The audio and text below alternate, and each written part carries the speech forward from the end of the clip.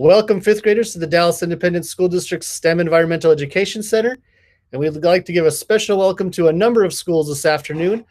We have Johnston McQueen Elementary from Longview ISD with us today, Indian Creek Elementary from Southwest ISD in the San Antonio area with us today, John Ireland Elementary from right here in the Dallas Independent School District, Baird Elementary from Crosby ISD, Marsalis Elementary, Connor Elementary, and the Solar Preparatory School for Girls, all from the Dallas Independent School District with us this afternoon. Thank you so much for registering ahead of time for this field trip. We wish you could be here in person, but we're going to do our best to make you feel like you're here through a virtual field trip today. If you are watching this and have not registered yet for this field trip, you can do that by going to www.tiny.cc/EEC register, and you'll fill out a short form to get yourself or your class registered for this field trip.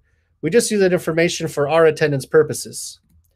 Now, today's field trip is going to be about forms of energy. During this virtual field trip, students will discover that energy occurs in many forms and can be observed in cycles, patterns, and systems.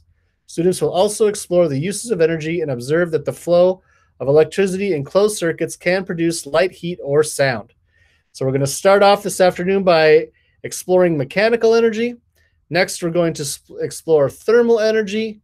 Next, we will explore light and sound energy. And last, we will explore electric circuits.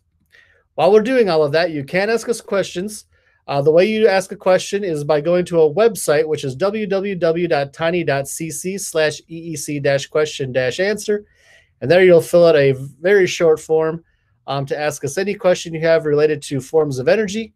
You can ask us as many questions as you have, and we will do our best to answer all of them in the time that we have with you this afternoon. So let's get started with that trip. We're going to start off with mechanical energy with Ms. Ramirez. Hi, I'm not Ms. Ramirez. I'm Mrs. Fuller, but I am happy to talk to you about energy today. The energy that we're going to talk about in this segment is mechanical energy. Now, you might say, what's energy? And the answer is energy is the ability to do work or to move things. Mechanical energy is the energy an object or a material has because of its motion or because of its position. Mechanical energy is the sum of potential energy, which is stored energy, and kinetic energy, which is energy in motion. Now, this last part's real important. All living things and all machines use mechanical energy to do work. Now, we're going to just use some toys here to demonstrate mechanical energy. You need to remember a little mnemonic device. It's please kick me, and that's PKM, potential, kinetic, mechanical. So when you add the potential energy to the kinetic energy, the energy of motion, you get mechanical energy. So we're going to start right off the bat with a little inclined plane, a ramp. Okay, let me move him down so you can see him. We have a little ant on a skateboard, looks like a leaf, and we're going to put him up here at the top of the ramp.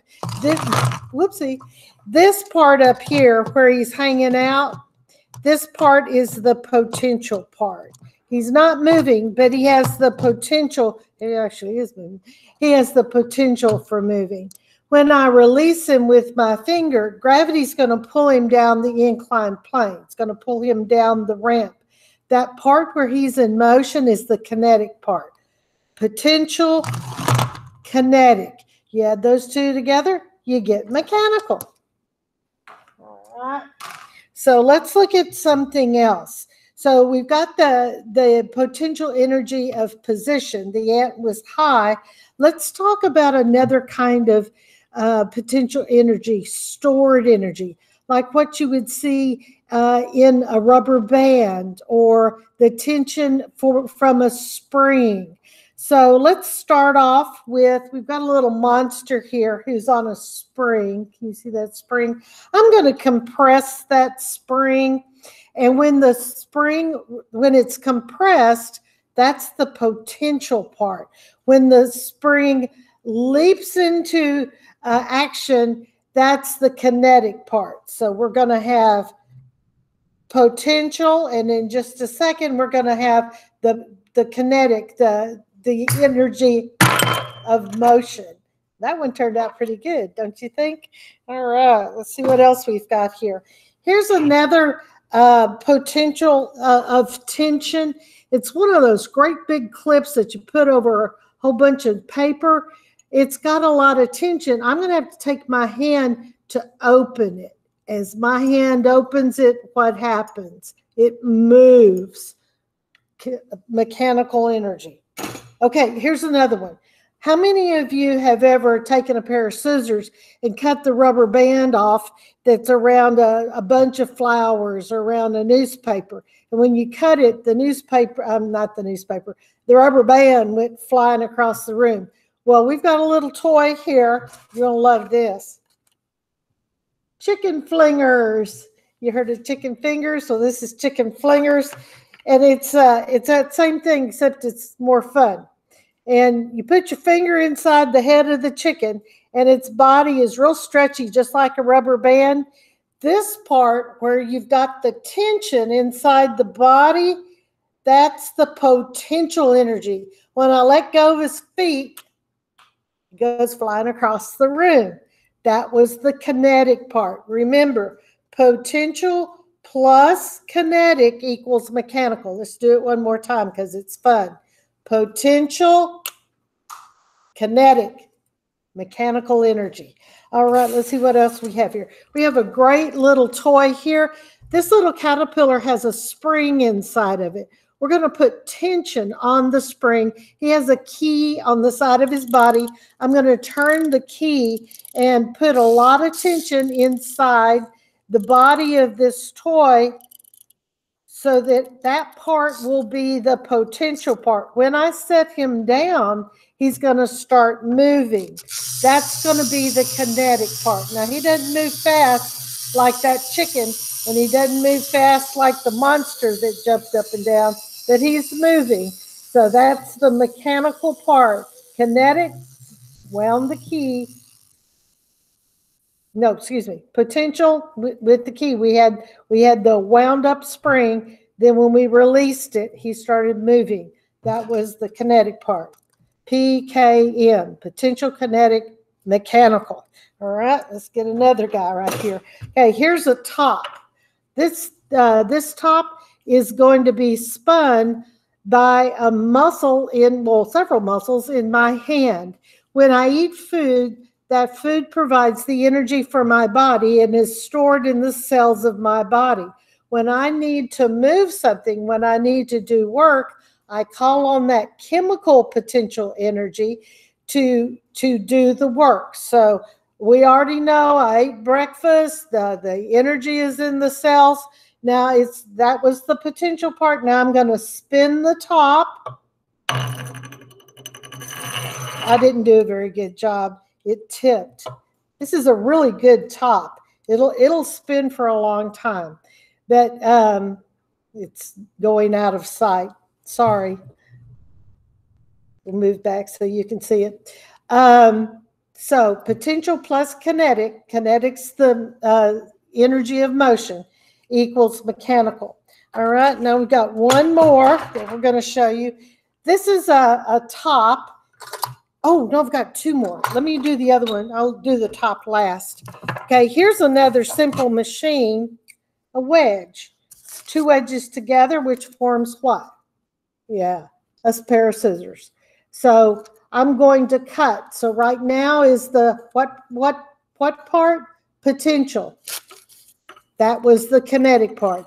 The type of energy of motion, kinetic energy. Okay, now we're back to the top. Here we go. Have another simple machine, have a screw. Right now it's potential. When I push the screw into the toy, it's going to turn cogs. It's going to turn the machine, and it's also going to make a sound energy. So also, and it's going to change the colors at the top. You keep your eye on that.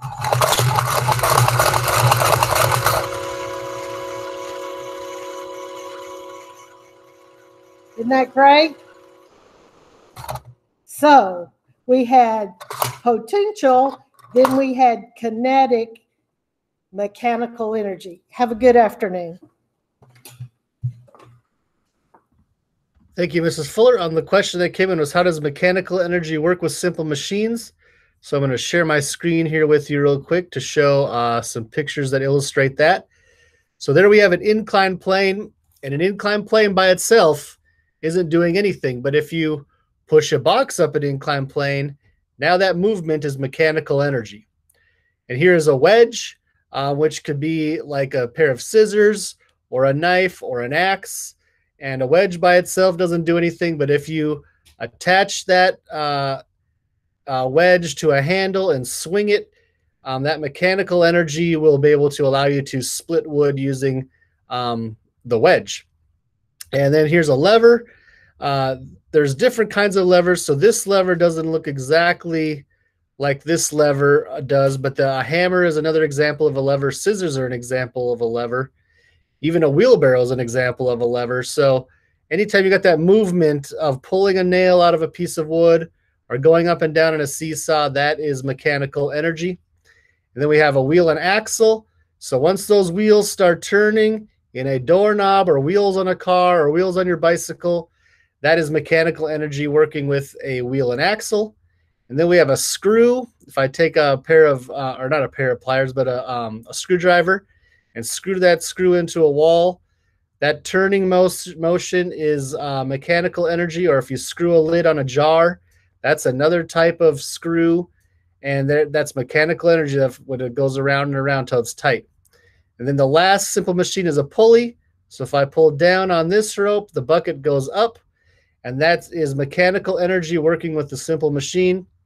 Another example is the flagpole at your school. If you pull one rope down, the flag goes up, and that is a pulley allowing you to do that. And that, again, that motion is mechanical energy.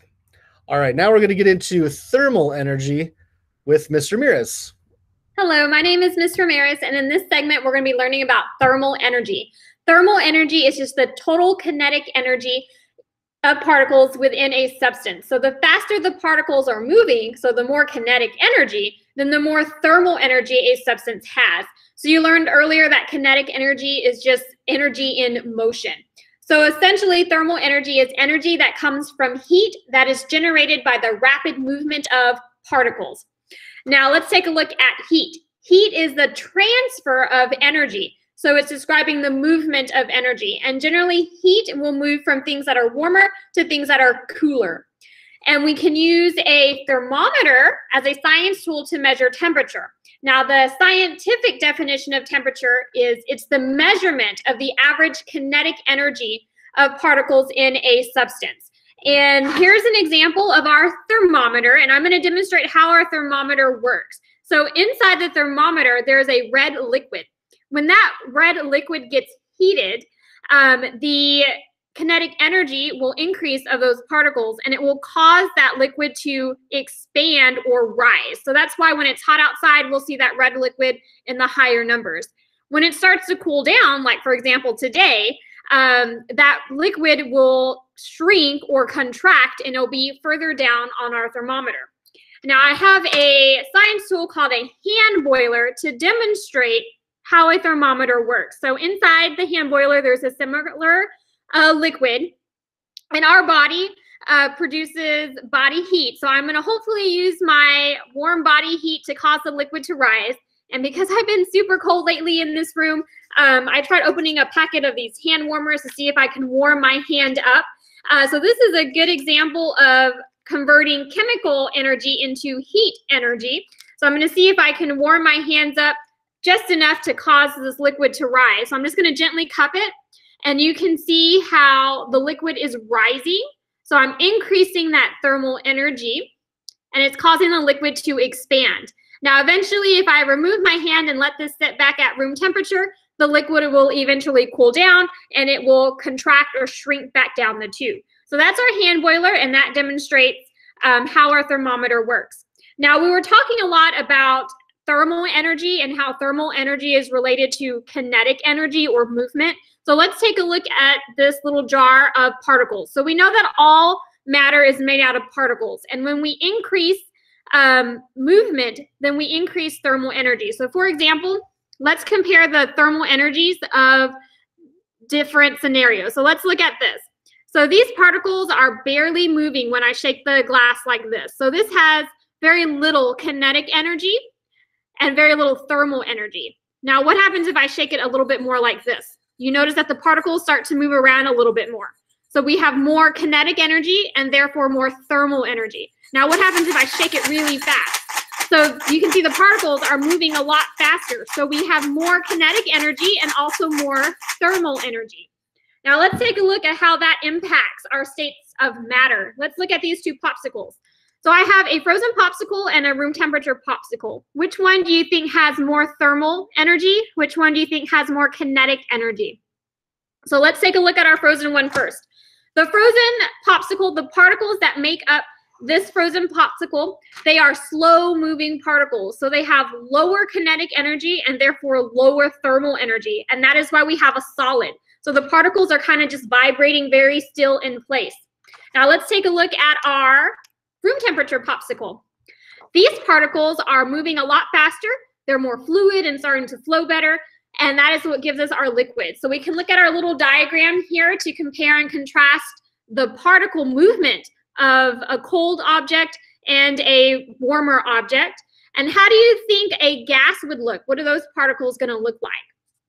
And our next thing I want to talk about, since we just demonstrated it, is how heat can be transferred. So our first and easiest way is conduction. Conduction is just heat transferred by touching. So for example, I am touching this, and it's really cold actually. I am touching this cold popsicle. My body heat through conduction, I am transferring my body heat to this cold popsicle. So again, heat moves from warmer objects to cooler objects. So my body heat, some of it is being transferred over to the popsicle, and eventually it will start to melt. So that's conduction. The same example was demonstrated when I was touching the hand boiler. So my warmer body heat is being transferred to the cooler liquid temperature. So that's conduction. It's just the method of heat transfer between two objects that are touching. Your common example at home would be, for example, a hot pan touching the coils on a stovetop, or when you're at home and you're ironing your clothes, that hot iron coming in contact with your clothes. So that's conduction. We have another method of heat transfer, and that is convection. So y'all are familiar with convection. If you've ever seen a lava lamp before, there's a bulb inside. That bulb is transferring electrical energy, since it's plugged into an outlet, to heat energy. That heat energy is heating up the liquid and the material inside. Typically, when things get hot, they will start to rise because they become less dense. Then once they're at the top, it's further from the heat source, so it's going to cool. When things cool, they become more dense and they start to sink. And that is why we see the constant movement within a lava lamp. I'm going to show you another example of a lava lamp, but this time I'm going to put on some safety mitts because this lava lamp gets a lot hotter. And this one shows it a lot better. So you can see this blob over here is at the top. It's already cooling off because it's been further from the heat source, so it's going to start to sink. Now that blob already made its way up, so that lets us know that it just got heated at the bottom. So in general, things that are hot will rise. When they cool down, they will sink, and that whole cycle starts over again. Now this is an important concept because scientists actually study convection because it relates to hurricane formations. So when hot liquids or hot gases get heated up, they rise because they are less dense. And then when they cool down, they sink because they are more dense. And that is convection. The next type of heat transfer that we're going to talk about is radiation. And that's just transfer of heat without matter to carry it. So for example, it's mostly like our electromagnetic waves. So think about our sun. Oops, I just broke that one. So this is an example of a solar oven. We use this during the summertime to actually cook s'mores and other foods using the sun's heat energy. So we can put whatever we're cooking on the inside, and the reflective material intensifies the heat from our sun, and we can cook many different things. Another example of radiative heat transfer is very common out here. We use a lot of heat lamps for our reptile pets. So here's our terrarium. This is a reptile that I borrowed from a coworker. His name is Spike, and I'm going to pull him out and talk to you guys a little bit about him, and then we'll explain how he depends on our heat lamp or radiative heat from that heat lamp. Now, Spike here is a cold-blooded reptile. So cold-blooded animals are simply animals that cannot maintain their body temperature. So essentially, whatever degree it is outside or whatever degree it is in my room, that's going to be their body temperature. So if he's feeling cold, he's going to have to find an actual heat source. And that's why they have heat lamps. So if he's getting cold, he's going to migrate over to the heat lamp and bask to stay warm. Once he feels warm enough, he can always move to the other side and cool off. So a lot of our snakes, turtles, lizards, those are all reptiles. Now, luckily for humans, we are warm-blooded, so our body does a pretty good job of maintaining a constant body temperature. But this heat lamp is an example of heat transfer through radiation, because if I stick my hand underneath the heat lamp, I can feel the heat, but I'm not actually touching the heat lamp. Now, if I were to touch the heat lamp, that would be conductive heat transfer because it's touching.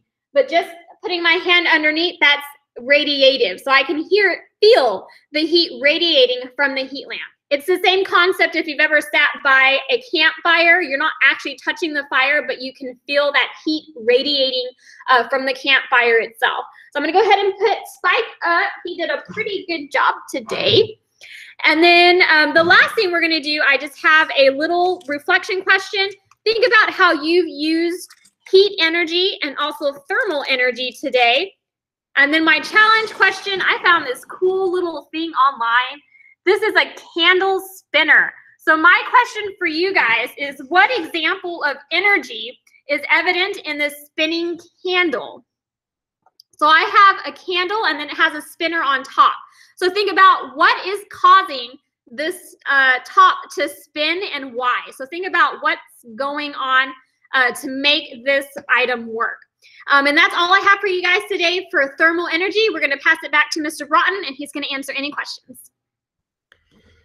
Thank you, Mr. Ramirez. The question that came in was, besides conduction, convection, and radiation, are there other ways that heat move? And I don't believe there are. It's just those three. But I'm going to show you a quick little demonstration of conduction. So here I have a little step stool. This part of the step stool is metal. This part is rubber. And if I touch these, and this stool's just been sitting here in my office all day long, so it's the temperature of my office. This feels cool. This feels a little bit warmer. So you might think, well, is this colder than this? And it's actually not. They're the same temperature. It's just that metal is a good conductor. It's pulling the heat right out of my hand. Rubber is not a good conductor. It's a good insulator. So it's leaving the heat in my hand, but it makes it feel warmer to you. So you can try that sometime. And hopefully you even have a thermometer to measure the temperature of those two different objects and see that they're actually the same temperature. A lot of kids think they're a different temperature because they feel different. All right, now let's move on to light and sound energy with Ms. Nash. Hello, welcome to my classroom. Today we're going to be talking about light and sound. So sound is energy we can hear, and light is energy we see. So the light from our sun is white light. All the colors of our rainbow. When the light shines through the water in the foggy after rain, you see that rainbow that broke the color apart. And the white light is different colors. You can also do with a prism. You can also try a bubble. And when we blow your bubble, you can see all kinds of different colors in it, because the water in the bubble is breaking the white light into its different colors. Now, sound is vibration that we can hear. And the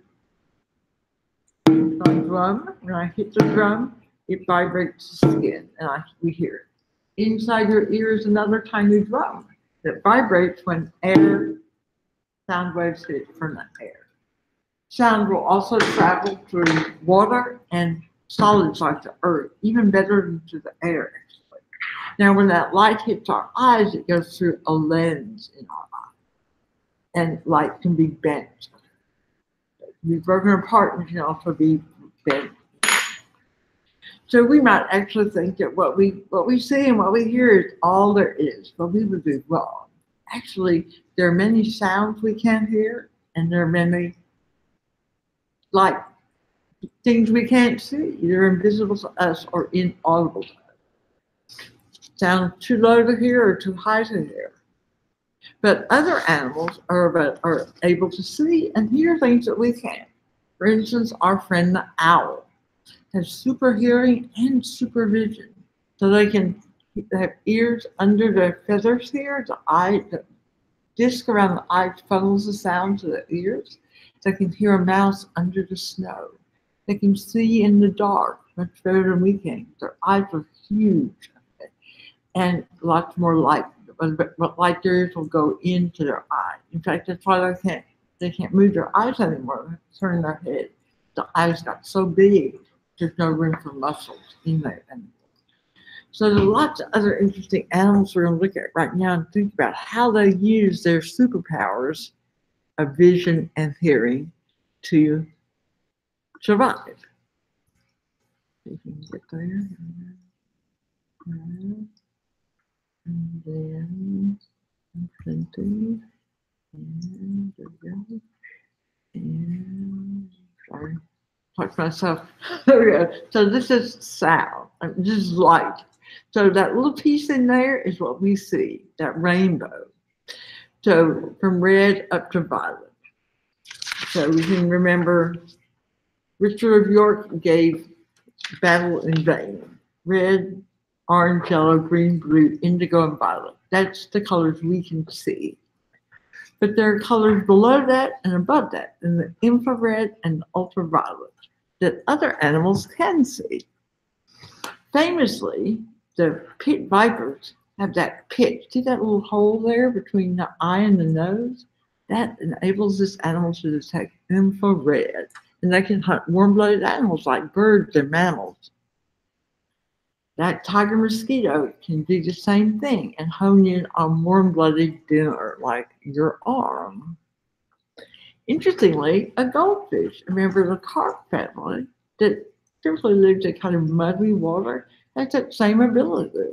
So I can kind of see things through the muddy water in the infrared.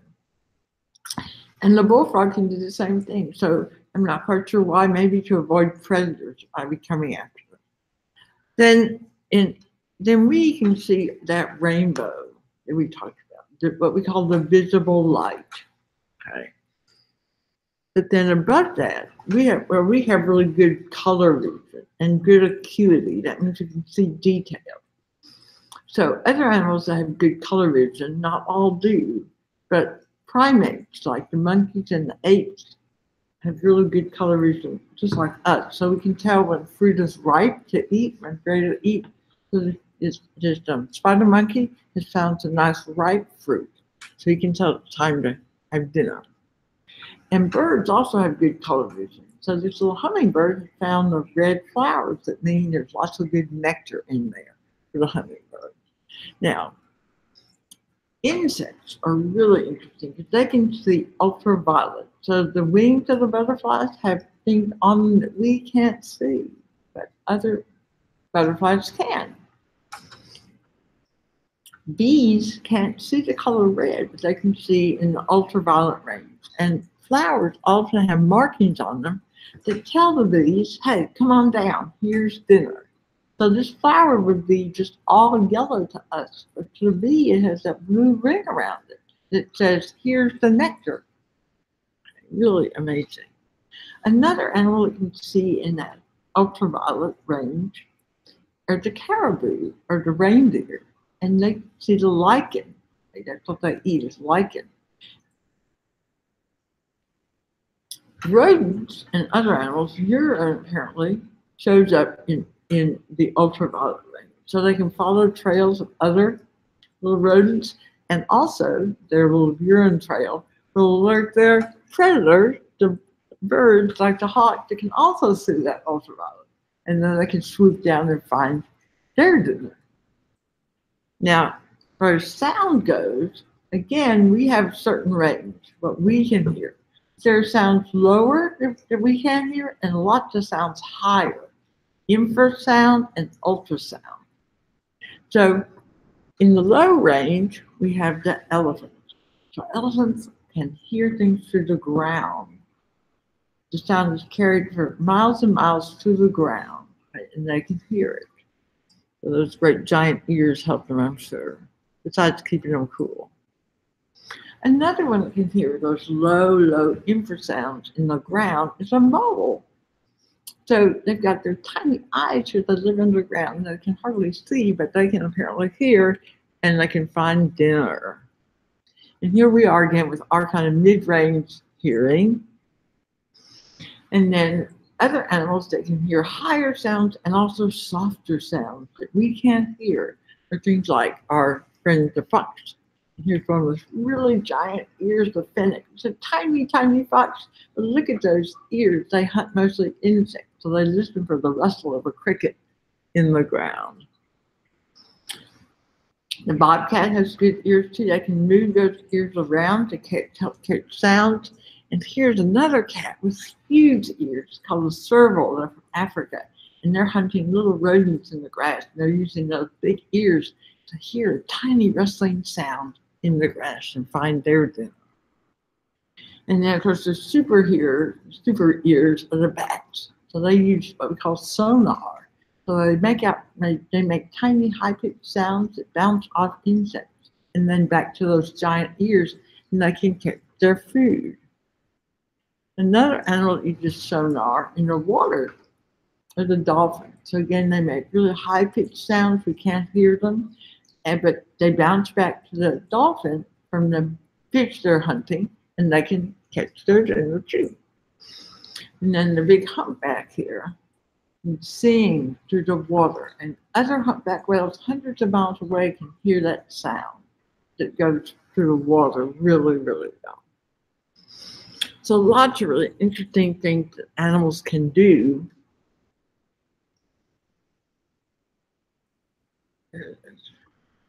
That maybe we can't. Here, I'll come back up. Okay, so there's lots of interesting things to find out about how animals can hear, and you might think about how they use color to warn other animals that this might be dangerous. Yeah. Don't eat me. I'm toxic. So all kinds of to say, here I am, look at me, I'm so perfect, be my friend. So animals use their abilities in different ways than we do, and sometimes the same. So I'd like you to pick an animal and then investigate both its vision and hearing and see what you can discover. And the insects in particular are really, really interesting. So thank you, and I hope you enjoyed yourself and learned something new and have more to discover. I'm going to send it back to Mr. Broughton for questions. Thank you, Ms. Nash. And the question that came up was, can we see things outside of the visible spectrum of color? And the answer is not with just our eyes. Let me share my screen here. So remember, go back to, I found a picture a lot like what Ms. Nash showed. We can see this visible range of light, which is right here on the electromagnetic spectrum. Now, a telescope will allow us to see visible light that's so far away we can't see it with just our eyes. And then we've also invented, or are in the process of building, a new telescope called the James Webb Telescope. And let's find a picture of it. There it is. When it's all unfolded, because when they first fly out to space, it'll be folded up, but when it unfolds, it'll be about the size of a tennis court, and it's going to be able to see infrared light. So that's, oops, I clicked the wrong thing there. This part of the electromagnetic spectrum. So it'll be able to go from here all the way to here, and it will help us see a lot of things that we have not been able to see yet. All right, now let's move on to electric circuits with Mr. Monroe. Okay, good afternoon, students. My name is Mr. Monroe, and my part of your virtual field trip with us today is that we're going to be looking at and talking about how a closed circuit can produce heat and light and even sound. So when we talk about a circuit, we're talking about the flow of electricity, and the type of circuit that we're working with today is called a closed or complete circuit. I have constructed a couple of those circuits so that I can demonstrate that for you. Now, in constructing those circuit boards, I used some materials, and I had to make sure that the wiring that I used was a type of wiring, a type of metal that would be a conductor. And one of the most common conductor metals that we use today for conduction is a metal called copper, okay? Copper is found in your houses, it's found in buildings, because it is an excellent conductor of electricity. The electrical source that we're going to be using along with this copper wire is a D-cell battery. And the amount of electricity that this D-cell battery has, and electricity is measured in volts, it's 1.5 volts. Now, that's a little bitty tiny amount compared to the amount of volts that may be running through the wiring in your house. Most of the time, common wiring has a voltage of 110 volts, can go as high as 220, 240, depending on the type of machines that it's going to be working. Also, we're going to be using a tiny, tiny light bulb, which I'm hoping that you all will be able to see the light if we can get it to come on, because it won't be so bright. Now, talking about circuits, the circuits that I have constructed basically are what we call complete circuits. And I'm going to start out by showing you this one on the board. This is a complete or a closed circuit. Now, what we have here is the flow of electrical energy. Now, that flow, we refer to that as current, the electrical current. And what we have here basically is a direct current, up until we have a separation here that is caused by a switch. Now, this type of switch is called a knife switch. This is the light bulb. This is the energy source, which is the D-cell battery. What I'm going to do, I'm going to close the switch, and we'll see if this construction of a circuit board is successful. We do have light. So we do have a current that is flowing, following these arrows that you see, it's flowing around. It is a closed circuit or a complete circuit. Now, what happens if I open the switch? The circuit is broken. Now, it's open circuit. Or sometimes we refer to it as being short-circuited, all right? Same thing will happen if I disconnect one of the connects off of the battery. Because remember, it has to be a continuous flow of the electrical current, even if this light bulb should burn out. Now, students, what I mean by the light bulb burning out, the light bulb, and I wish I had a larger clear one to show you, but the light bulb is basically constructed this way, where the electrical charges are passing up through the base of it. And inside the internal part, there's two prongs coming up from the base. Now, connecting the two prongs, there's a little thin piece of wire called the filament. And it's made out of a substance called tungsten. When the electrical current passes through that, it heats that filament up, and that filament, because of what it's made of, gives this tremendous glow. And then what really helps it light up is that the bulb actually has an inert gas that's sealed inside of that bulb that gives off a brighter glow, okay? Now, once that filament gets so hot over time, it will maybe separate or burn in half, which is going to break the contact, and guess what? It acts just like a switch. It will not light anymore. It's shutting it down. Now, of course, in your house, your electrical lights, that energy, that electricity is much more stronger than this 1.5 volts that I've just showed you.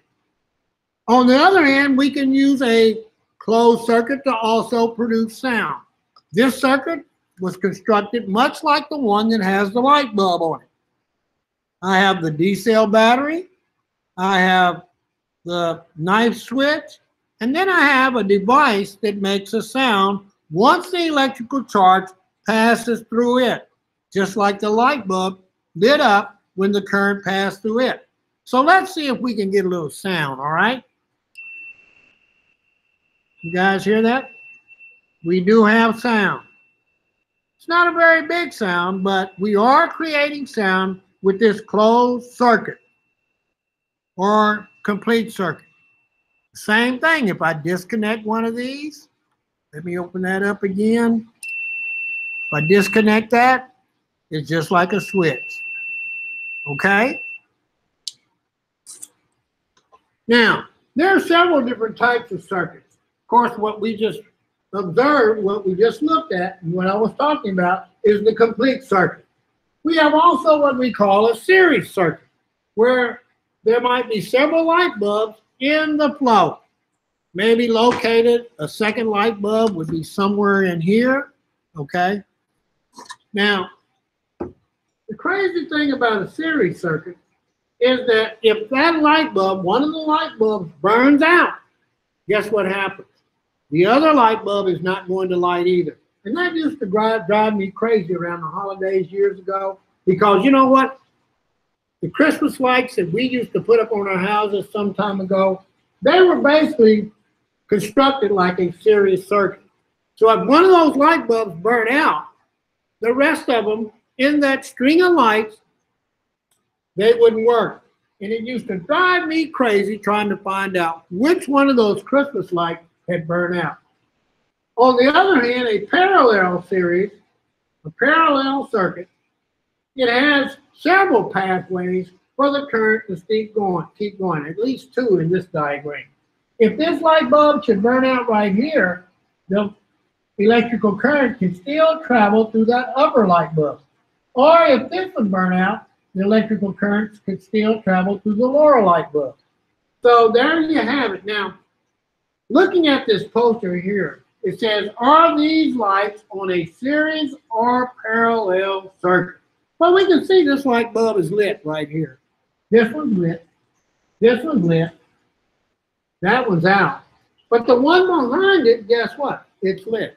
So this is an example of a parallel circuit.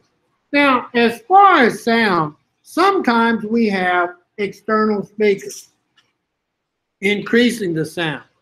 And you would need more electricity to enhance that a little bit. So most likely you would have to plug this into a plug to get some additional electricity.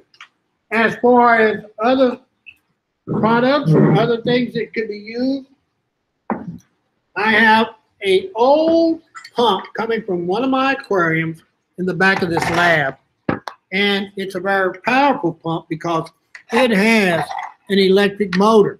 So electricity can also, with the circuit, can be used to run an electric motor. And I'm going to plug that up just for a minute.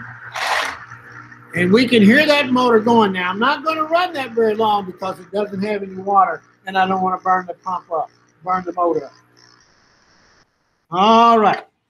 So students, listen. Hopefully I've given you an idea about how electrical current passes through a closed circuit that can give us light, give us sound, even increase the sound, and then give us heat, because when that light bulb lit up, if this light bulb was a little bit bigger, guess what? We would have felt how warm it would get. Now, this also is run by electricity.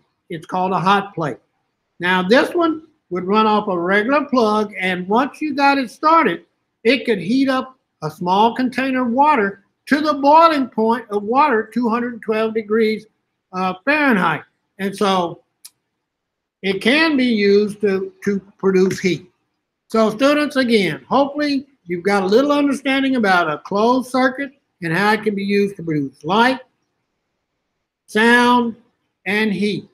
Now, if you have any questions, I'm going to give it back to Mr. Broughton, and hopefully he can answer those questions for you. I want you guys to have a good day the rest of the day. All right, Mr. Broughton. Thank you, Mr. Monroe. The question that came in is how much more powerful is the electricity in my house than a D-cell battery? And a D-cell battery is 1.5 volts. The electricity coming out of the outlet in your house is 120 volts. So it's quite a bit stronger. You definitely have to be careful with that kind of electricity. Even a 1.5 volt battery, you need to be careful. They can get hot. Car battery is about 12 volts, just in case you're wondering about that. All right, let's do a quick recap of what we did today. So I'm going to share my screen one last time. And today we explored forms of energy. During this virtual field trip, we discovered that energy occurs in many forms and can be observed in cycles, patterns, and systems. Students also explored the uses of energy and observed that the flow of electricity in closed circuits can produce light, heat, or sound. So we started off with that exploration of mechanical energy with Mrs. Fuller. Next, we explored thermal energy with Mr. Mirez. Then we explored light and sound energy with Ms. Nash. And last, we explored electric circuits with Mr. Monroe. Thank you so much for joining us this afternoon. We hope you enjoyed learning about forms of energy as much as we did. We would like to know what you think about today's field trip, and you can let us know by going to www.tiny.cc/EEC feedback and filling out a short feedback form to let us know how we did. We use your comments and suggestions to improve what we do here. And we hope you enjoy the rest of the day, and I hope to see you again in about 3 weeks. Have a great rest of your day. Goodbye.